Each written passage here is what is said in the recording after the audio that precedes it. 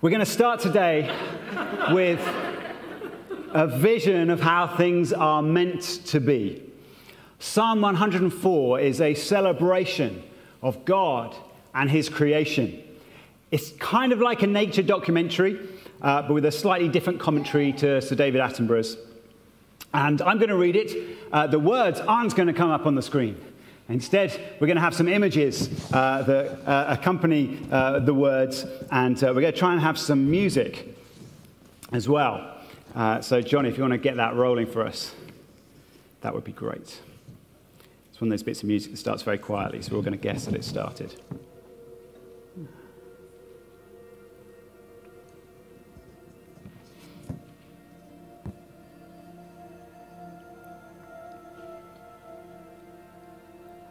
Bless the Lord, O my soul. O Lord my God, you are very great. You are clothed with splendor and majesty, covering yourself with light as with a garment, stretching out the heavens like a tent. He lays the beams of his chambers on the waters. He makes the clouds his chariot. He rides on the wings of the wind. He makes his messengers winds, his ministers a flaming fire. He set the earth on its foundations so that it should never be moved. You covered it with the deep as with a garment. The waters stood above the mountains. At your rebuke they fled. At the sound of your thunder they took to flight. The mountains rose, the valleys sank down to the places that you appointed for them. You set a boundary that they may not pass, so that they might not again cover the earth.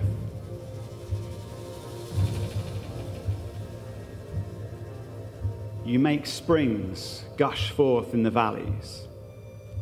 They flow between the hills. They give drink to every beast of the field. The wild donkeys quench their thirst. Beside them, the birds of the heavens dwell. They sing among the branches. From your lofty abode, you water the mountains. The earth is satisfied with the fruit of your work. You cause the grass to grow for the livestock and plants for man to cultivate, that he may bring forth food from the earth, and wine to gladden the heart of man, oil to make his face shine, and bread to strengthen man's heart. The trees of the Lord are watered abundantly, the cedars of Lebanon that he planted. In them the birds build their nests. The stork has her home in the fir trees. The high mountains are for the wild goats. The rocks are a refuge for the rock badgers. He made the moon to mark the seasons. The sun knows its time for setting. You make darkness and it's night, when all the beasts of the forest creep about. The young lions roar for their prey, seeking their food from God. When the sun rises, they steal away and lie down in their dens. Man goes out to his work and to his labor until the evening. O Lord, how manifold are your works! In wisdom have you made them all. The earth is full of your creatures. Here's the sea, great and wide, which teems with creatures innumerable, things living both small and great. There go the ships and Leviathan, which you formed to play in it. These all look to you to give them their food in due season. When you give it to them, they gather it up.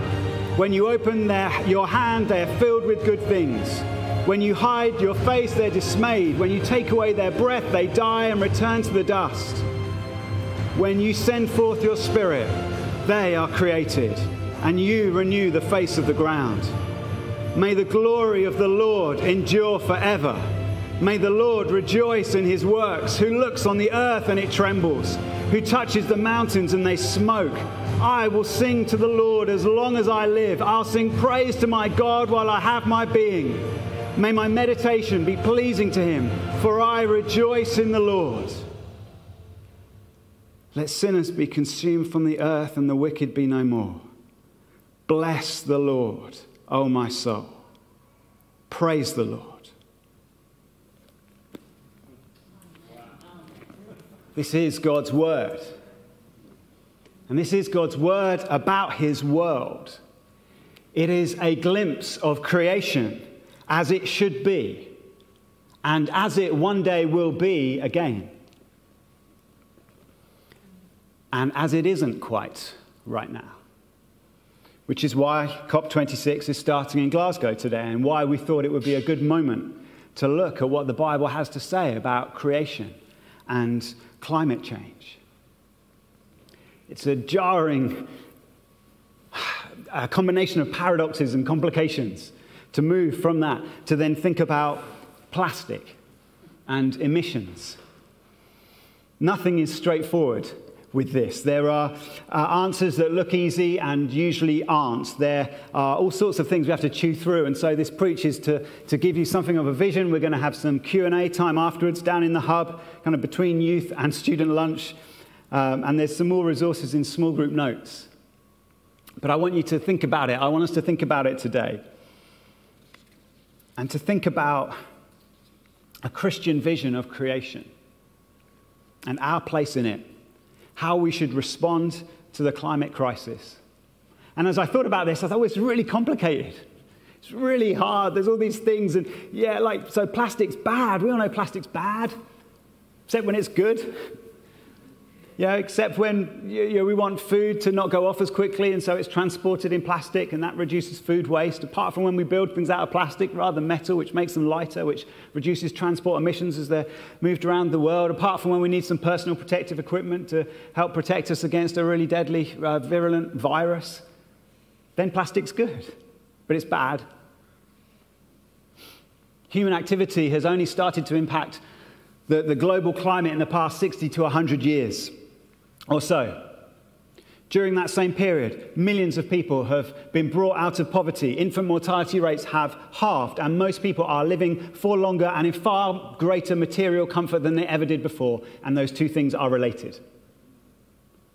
So it's complicated. But it's also very basic for Christians. I'm just going to tell the story of the Bible and then look at some very standard Christian behaviors. And in these, we will find all the perspective and motivation and power we need to respond to the climate crisis in a way that pleases God. It may involve a lot of change for you, but it's not a change of thinking. It's not a change of where we get our information from or how we look to respond to God and his word.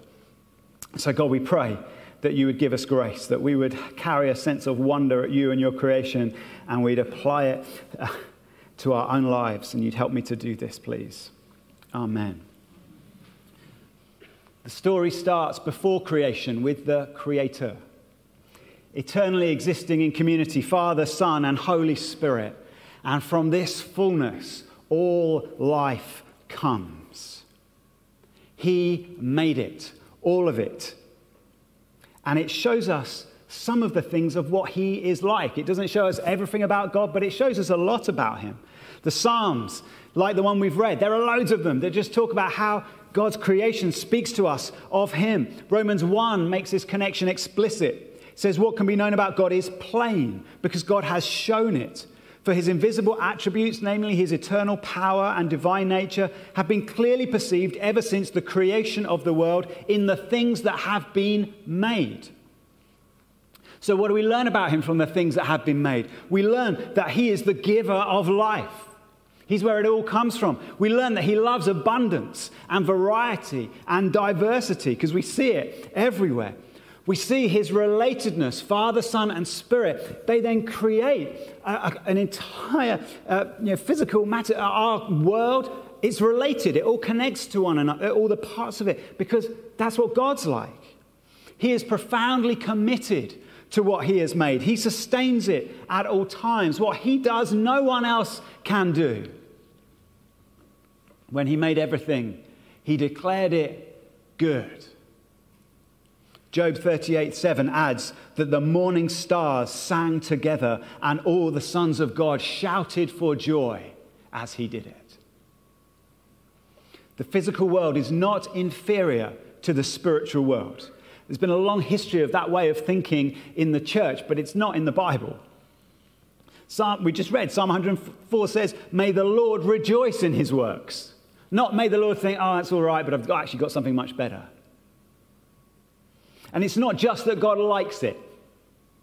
It's that he made it for his beloved Son as a gift. Colossians 1 says, all things were created for him. And so how it is treated matters to him. It is full of riches. It is incredible. It is not limitless. Only God is without limits. But it is designed so that life can flourish. It is not autonomous. Only God can exist in and of himself without reference to anything else.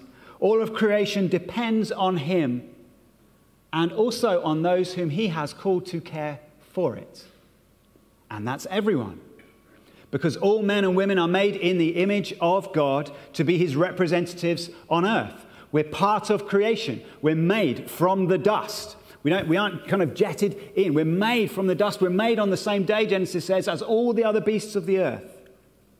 And yet we're above the rest of it as well. We have unique capabilities and responsibilities. We are commanded to care for and cultivate what God has made, to work it for good. Timothy Keller says, we share in doing the things that God has done in creation, bringing order out of chaos, creatively building a civilization out of the material of physical and human nature, caring for all that God has made. So in Psalm 104, did you notice that people do things with what God gives them? We work. Certain animals become livestock, which means we use them in all sorts of ways. Plants are cultivated. They are developed to improve their fruitfulness and their helpfulness. Grapes are made into wine. Olives are made into oil. Wheat is made into bread. We sail the seas on ships we have made to find food and to trade and to have adventures. But we do other things too. And this is where the note of disharmony, the only note of disharmony in Psalm 104, comes near the end, when sinners and the wicked are mentioned. And that's us. When we turned away from God to go our own way, sin entered the world. Personified by the enemy who exists only to steal and destroy, sin pollutes everything.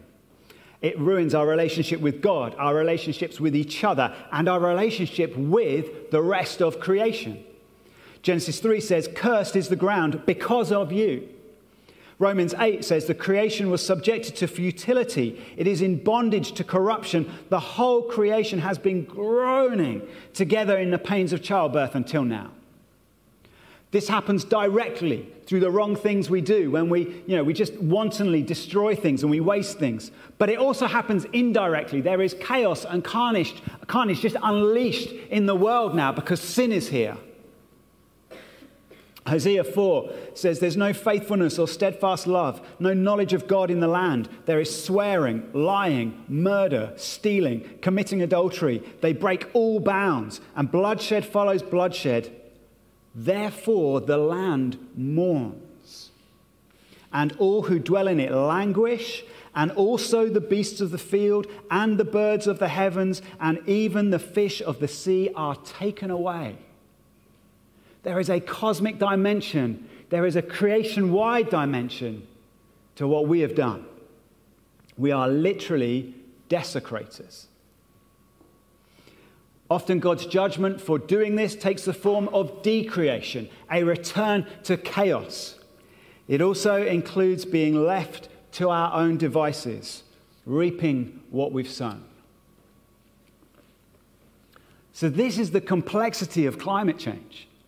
We live in this wonderful world that is infected with sin. We have unique and incredible potential, which is sometimes used for good, sometimes used for wrong, and usually used for kind of some of both. And that's why paradoxes exist, like economic success causing environmental disaster. It's why simple solutions don't exist. But this shouldn't make us fatalistic, because it's not the end of the story. So God's restoration begins with the people of Israel. As we've seen, their songs are full of praise to God as creator. Their laws cared for the poor and the vulnerable and animals and the land. This included a Sabbath rest for all creation on one day every week. It included a jubilee of restoration every 50 years. There's loads more to explore about that, but we're going to move on to Jesus, because when Jesus comes to earth, he isn't just blessing the material world with his presence, he is becoming part of it.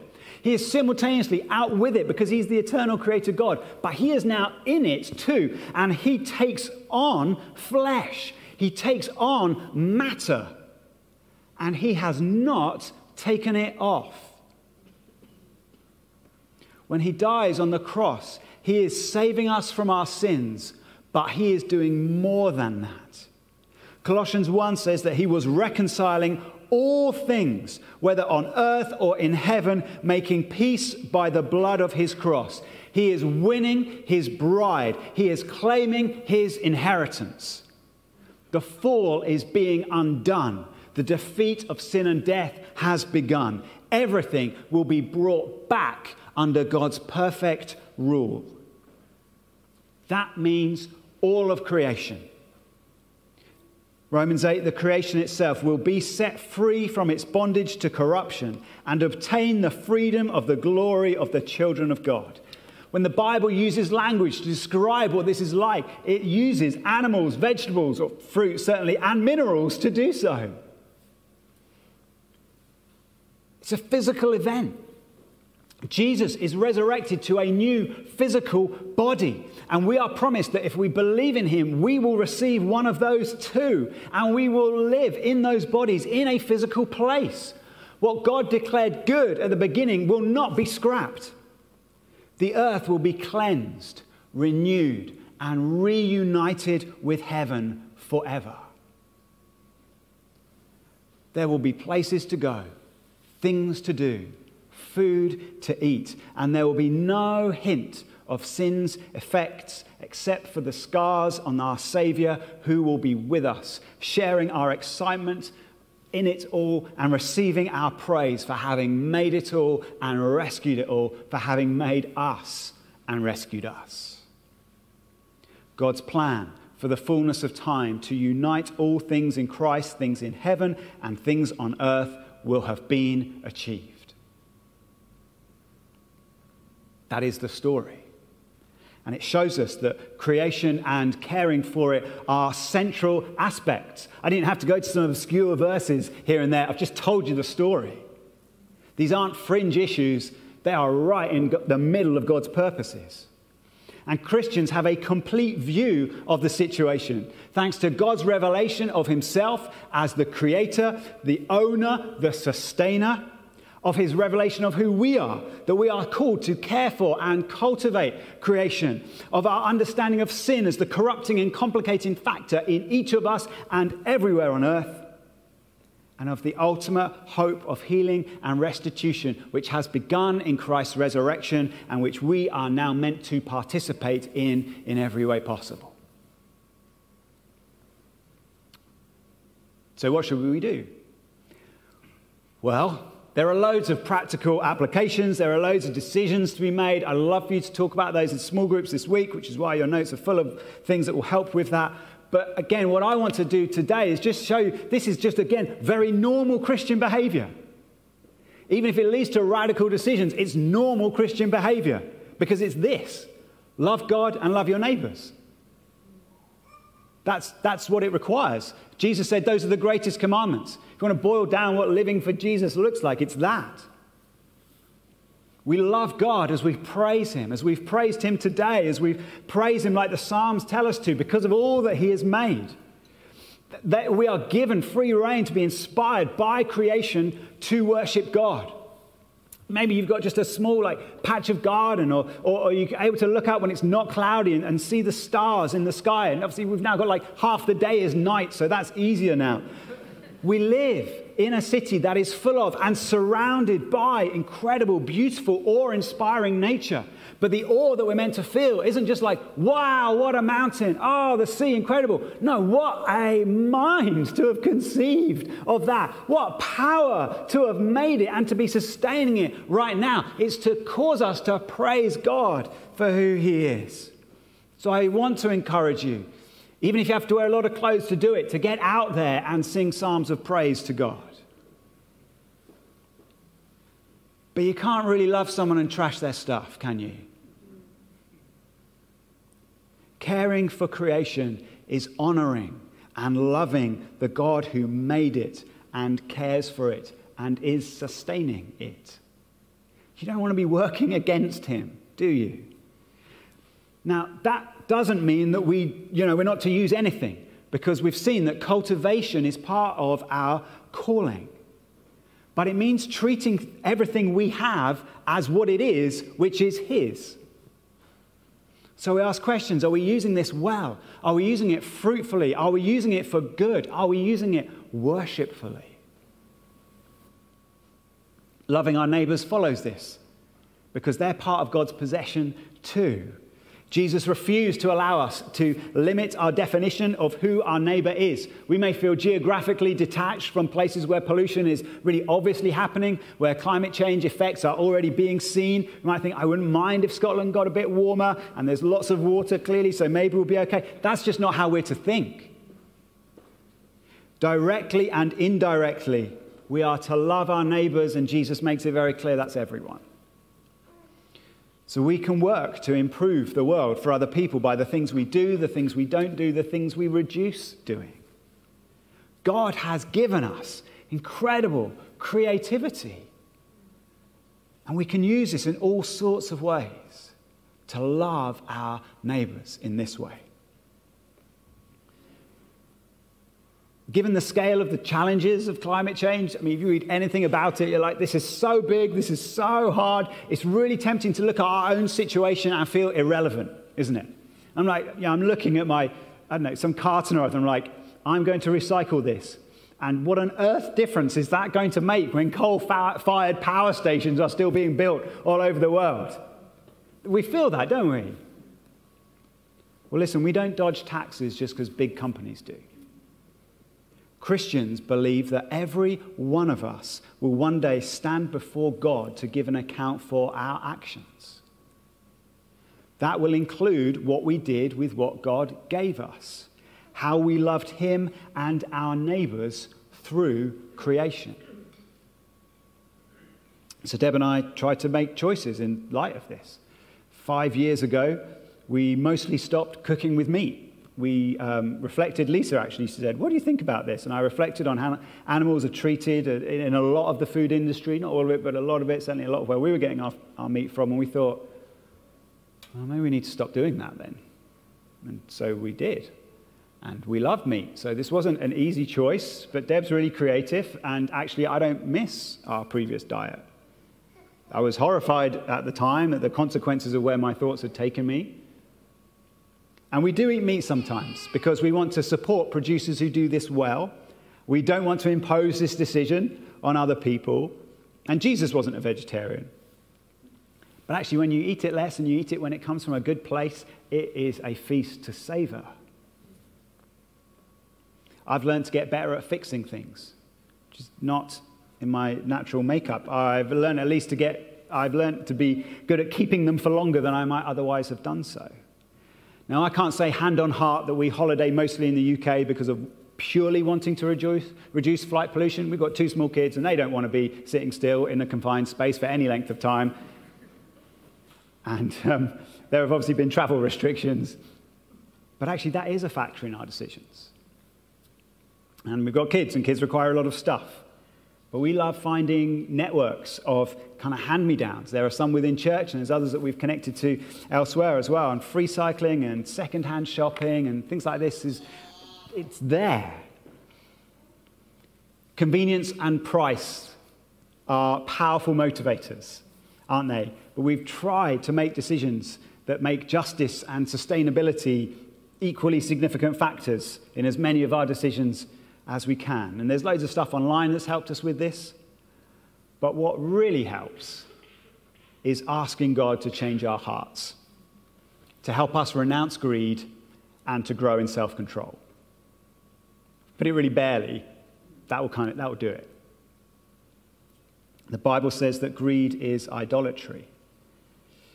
Tim Keller again, an idol is whatever you look at and say in your heart of hearts, if I have that, then I'll feel my life has meaning. Then I'll know I have value. Then I'll feel significant and secure. That is basically how marketing works. It wants us to feel that way about a product, about a service, and we like feeling that way, so we go along with it. But it doesn't work. But then we see another message that promises it will work, and we'll go for that again. And we go again and again, and we keep consuming, but are never satisfied. We keep eating, but we're never full. Because God alone can do that. Only God can give you the identity you really need. Only God can satisfy you in your heart. Only God can give your life meaning. We now see, though, the same thing applied, it's really interesting, same thing applied to the climate crisis. So I now see adverts saying, save the planet by buying this new and better thing. It will make you feel better for having done so. I'm like, do you know, I think it would be more realistic to say, buy less stuff and fix things and share more. Now again, going to put my caveat at the start of economic growth and ecological destruction, just mentioning it, and then we'll move on. But Christians are able to do this because they aren't putting their hope and their identity in this life and the things we can get here. Jesus told us very plainly, it won't work. We might struggle to agree with that. We might struggle to believe it. Hey, Christmas is coming. We just live in a world designed to think, so what would you like? And what would you like people to get you? And what are you going to get everyone else? But actually, this is a year-round issue now, isn't it? And so we need to grow in self-control. And self-control, for most people, is just them trying their best. But for Christians, it is the fruit of God's Holy Spirit's work in your life that grows when you start to work with him on it. Self-control, led by the Holy Spirit, enables us to deny ourselves things that we want but don't need. It actually leads to a redefinition of what need is. It enables us to make sacrifices so that others are blessed and so that others flourish. It isn't automatic. It has to be learned. But any discussion about personal responses to climate change talks about the significant change that people are going to have to make. It says people are going to have to make changes to their lifestyle. And, wouldn't it just be great, if that's the case, wouldn't it be great to have the Creator God Almighty working in you to help you with that? Wouldn't that be the best chance of it happening? Not to be kind of guilted out, not to be just trying our best for as long as we can, but to be people led by the God who cares for all of this. I've learned that as I ask God to help me with this, he does. He gives me other people who I'm able to learn from, who help and encourage me, who I connect with. As I learn to make consciously different choices, over time, those choices become unconscious. They become normal life, and he's moved me. And that's true for all the ways in which God calls us to change. But it's true about this. People observe that most change happens through lots of people making lots of small steps. We see this as governments and businesses react to trends far more frequently than they set unpopular but good agendas. Very rare is a company that says, you're not going to like it, but we've done it. Or the government says, no one will vote for it. It's our main policy. They don't do that. But I remember when the only place you could buy anything made fairly, as in fair trade in particular, was in church halls. If you're of a certain age and older, you remember that. There'd be a church hall, there'd be a stall, and it was called fair trade. And you didn't see it anywhere else. By the year 2000, fair trade retail sales in the UK were worth 32 million. In 2016, they were worth 1.6 billion. And that is why shops talk about it, because people bought them. And you're like, didn't you just tell me to stop buying stuff? I didn't say stop buying, I said buy carefully, buy better. Similarly, if we speak with MPs and MSPs about this, even if they're committed to climate change, it will encourage them that this matters to people. It will also help us be heard when we talk about things they disagree with us on. Because then they will see that actually we're not simply saying you're wrong, It's like, no, we're with you on this, but this, you've not got it right. It's really helpful to work with allies in that way if we can. But there's more to this than sociology. God wants to work with us on this, and he loves using the weak things to shame the strong. And so our personal decisions, even small ones, have significant consequences for us and the world. Said it I don't know how many times during this message. It's a massive issue. It's really complicated. And most of us, therefore, live between two extremes of daily fear and complete indifference. And I guess many of us live in this kind of middle zone, which is bit guilty, bit helpless. And what I wanted you to see today is that creation and caring for it matters to God. And I want you to know that he's involved in it. And he wants to work with you in it. Because he's called you and will give you grace to be a steward of his property. There's loads of links to Christian perspectives on this and practical actions that we can take in the notes of small groups. And like I say, I'm going to do a Q&A in a few minutes down in the hub. But I thought it would be good just to sing finally, because we have just about got time, if Emma and the band are on stage like now. Why don't we pray and then sing, and then our service will end. Lord God, we praise you for creation. We praise you for all that you've done. How amazing are your works. And it's all yours, and we love you and we glorify you for it. Lord, we repent for when we're wasteful, when we're selfish, for the things we directly do that mess us up and the things that we indirectly do. We thank you, Jesus, that you are making all things new. And we want to be part of it. And we ask that you'd lead us by your Holy Spirit, wherever it takes us, whatever the cost. Help us to understand this rightly and do good on the earth for all of our days. Amen.